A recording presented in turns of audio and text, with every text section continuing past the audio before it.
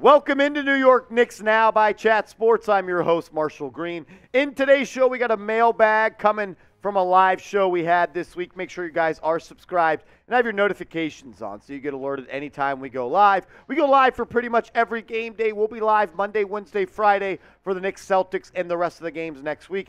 Pretty much live for the rest of the games this season. So hit that sub button. Sub for Nick Stubbs. Sub for Nick Stubbs.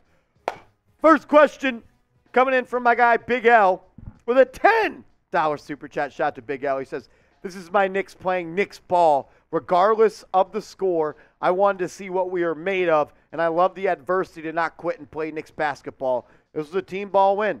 I agree, Big L. I thought Julius Randle was the driving force on Friday against the Washington Wizards. He played really well. I think he finished with 46, tied his career high, kind of led this team, and I was proud of him. Brunson struggled throughout the night, but he had a big shot down the stretch to put the Knicks up top.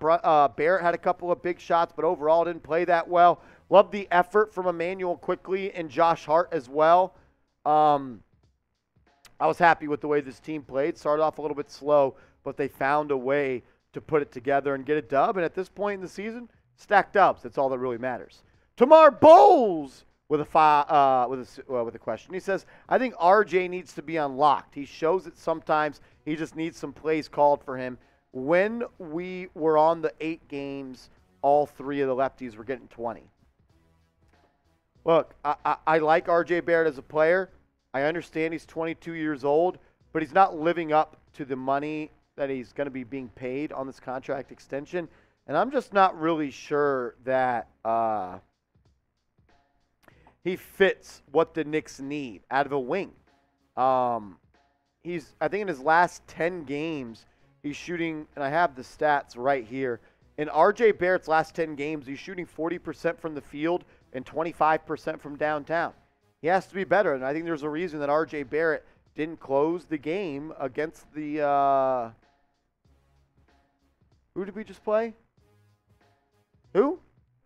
The Wizards. They just beat the Wizards, and RJ Barrett wasn't in the closing lineup. He also wasn't in the closing lineup prior to the NBA All-Star break. So, look, RJ's not going to play well. He's not going to finish games. Josh Hart will. Crim's dad, my man, coming in with a question. He says, "Will the Knicks be the 4th seed?" So I'm going to pull up the standings right now. The Knicks currently reside in the 6th spot, but the Nets just lost. So the Knicks and the Nets now are tied with the same amount of wins for the 5th spot. The 4th seed, I think, will be a little bit much to catch the Cavs. Could be possible, though. But I think they will finish with the 5th seed this season. And then you get a 5-4 matchup against Cleveland. And I'd love to play Cleveland in the playoffs. I think that's a team that we can absolutely beat. Let me ask this question before we keep going. What seed will the Knicks end up with this season? Sound off for me down in the comment section below. What seed will the Knicks finish the season with? I'll say 5. I think they get up to 5. I think they'll be really close to 4. I think 5. I want to hear from you, though. What seed will the Knicks end up with? Tricky Nicky, my man, he says, "If we play Cleveland in the 1st round and Philly in the 2nd round, can this team go to the Eastern Conference Finals?" Can they? Sure. Will they? I'm not sure. I think you can beat Cleveland in a 1st-round matchup. I think Garland and Brunson cancel each other out. I think Donovan Mitchell is their better 2 guard, but I think that Grimes and Hart can do a good job on him. You're not going to shut him down. You try to slow him down. At the wing, at the 3, it's really a toss-up. I mean, right? You got RJ Barrett, and you got some of the young guys over there in Cleveland. At the 4, I think they have a better defensive 4, but I think we have a better offensive player and really a better player at this point in their careers than Julius Randle. And I think Jared Allen and Mitchell Robinson, it's pretty close. I'd probably give the edge to Allen, but I think that the Knicks might have a better 6-man in Emmanuel Quickly, and I think that they're just as good off the rest of the bench with Josh Hart and Isaiah Hartenstein. Can they beat the Sixers in the series is a totally different question. Embiid and Harden would be a tough guard for the Knicks. But we've seen that the Sixers are not that tough in the playoffs. Mentally weak. Never will I say never, but there's a chance. I just don't know how big it is. But I do think they could beat Cleveland in round one. We'll get to more questions coming up in a second. But first, I want to tell you guys about our proud sponsor of today's mailbag. That's Athletic Greens. Shout out to Athletic Greens for hooking up with Knicks Now and especially Chat Sports. Get started today. Go to athleticgreens.com/Chat Sports and get hooked up with them. I promise you, you'll thank me later. I take AG1 by Athletic Greens literally every day. Get comprehensive and convenient daily nutrition at athleticgreens.com/Chat Sports. I gave AG1 a try because I wanted better gut health and wanted a supplement that actually tastes great. I take AG1 in the morning and it makes me feel ready to take on my day. AG1 empowers the gut for whole body health, which is something that I need. I start the day with making one great choice, AG1, and more healthy decisions then follow. Covering my nutritional basis for the day literally couldn't be easier, which is why I trust Athletic Greens. I just mix one small scoop of AG1 with water and drink it first thing each morning. I also love that it costs less than $3 a day. If a comprehensive solution is what you need from your supplement routine, then Athletic Greens is giving you a free 1-year supply of vitamin D and 5 free travel packs. Go to athleticgreens.com/Chat Sports. That's athleticgreens.com/Chat Sports. That link is in the comments and description below. Promotes gut health, supports immunity, and boosts energy. The link's right there. It's also in the comments and description below this video. Johnson Hughes says, would you take out RJ in the starting lineup and insert Josh Hart?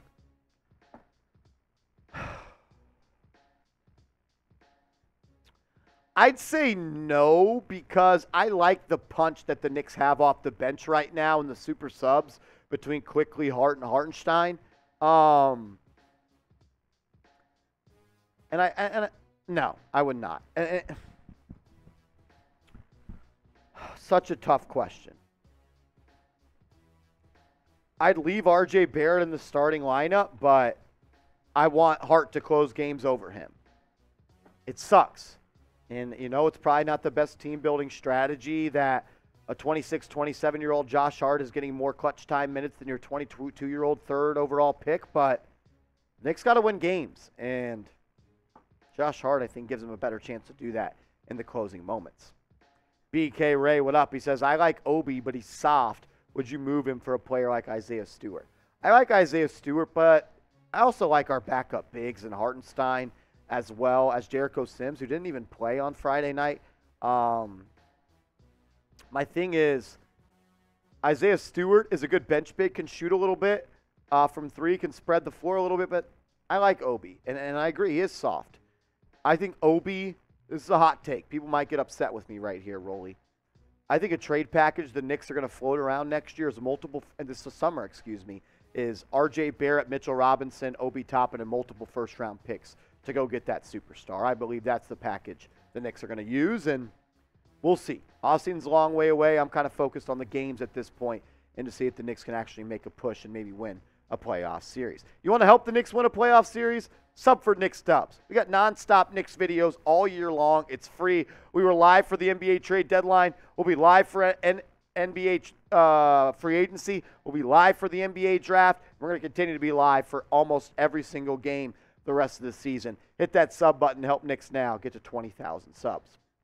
Jay Liv says, what's the best rotation Thibs can use down the stretch? I think the rotation that they're using right now, they got back to that 9-man rotation tonight. No Jericho Sims, no Miles McBride. The closing lineup I want to see them continue with is Jalen Brunson, Emmanuel Quickly, Josh Hart, Julius Randle, and then either Robinson or Hartenstein at the 5. I like for Grimes to get those minutes as well, but I think Hart is just more of a winning basketball player right now, more of a pro, more of a vet, has those big minutes under his belt, so I think that makes sense. But I love Quentin Grimes, no doubt about it. I know we want to have RJ Barrett in that lineup, but I theoretically don't think, or I do not know. I know, and I do not think that RJ Barrett is the best option down the stretch. You need shooting. And if your lineup is Josh Hart, RJ Barrett at the 2 and the 3, that's not enough shooting for me. That's why you need Emmanuel Quickly, who can knock down shots and create his shots off the bounce, and not have to get to the rack at all costs. I'm going Brunson, Quickly, Hart, Randall, and either Hartenstein or Mitchell Robinson as my center. That's my closing lineup.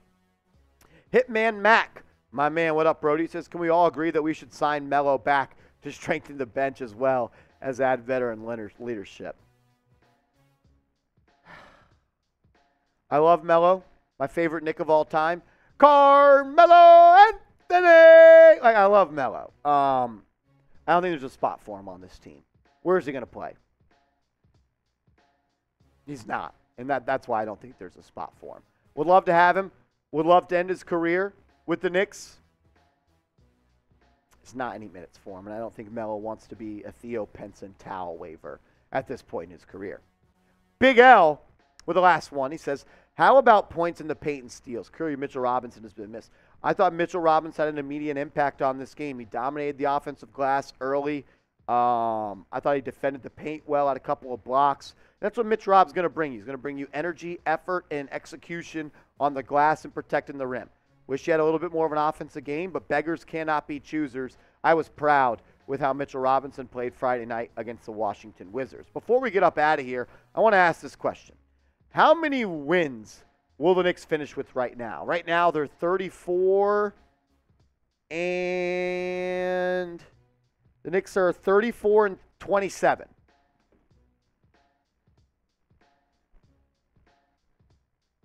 $47 wins. I think the Knicks win 47-48 games. What do you think? Let me know. How many wins will the Knicks have? Appreciate everyone for tuning in to today's video. A lot of fun.